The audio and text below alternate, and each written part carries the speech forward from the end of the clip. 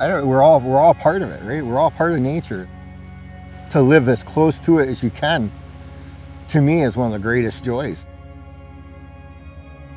You know, this block alone that I grew up on, there was, I think, 15 small dairy farms that supported 15 families, and there's none left. They're all gone. We have seen a lot of our young people leave, and there's a loss that happens because the career opportunities are not here.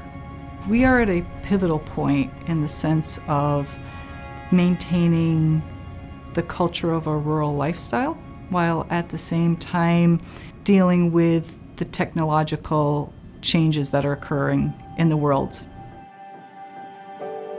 The only constant in life is change.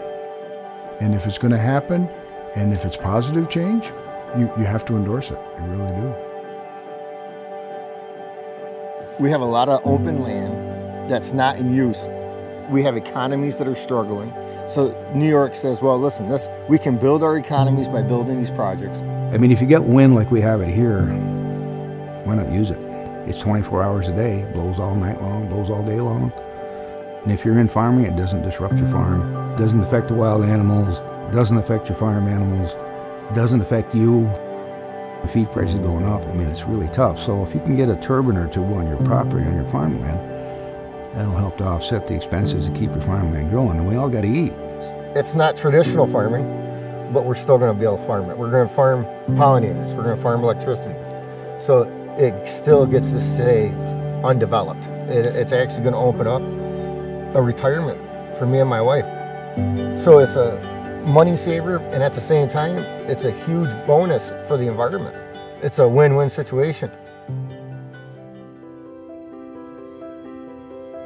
So the transformational change that has happened as we've seen renewable energy gaining a larger presence in northern New York is that it provides job opportunities for those individuals who want to stay in this area.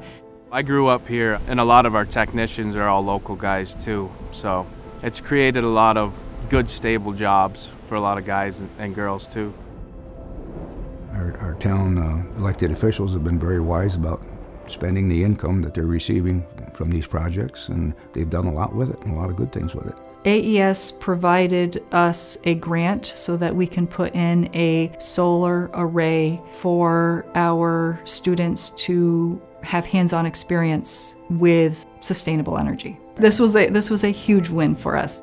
They didn't just tell me they wanted to be good citizens. They put their money where their mouth was, and they donated that money, and our training director has ordered state-of-the-art test equipment for solar, so you know, our apprentices are going to be trained, and our journeymen are going to be trained to use the latest and greatest test equipment for the solar.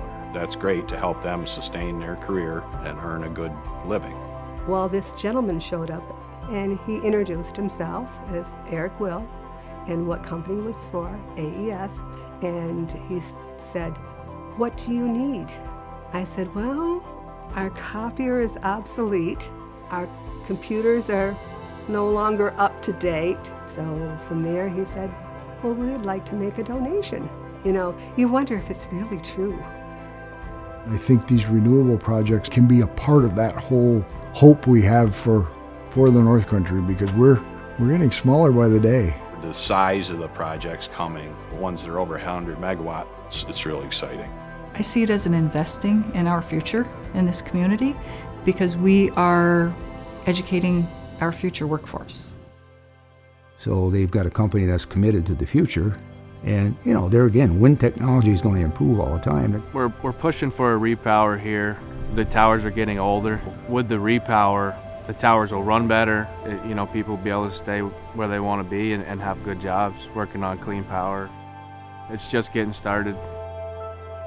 Having this guaranteed stream of income for the next 2 to 4 decades is huge. And I still have my land.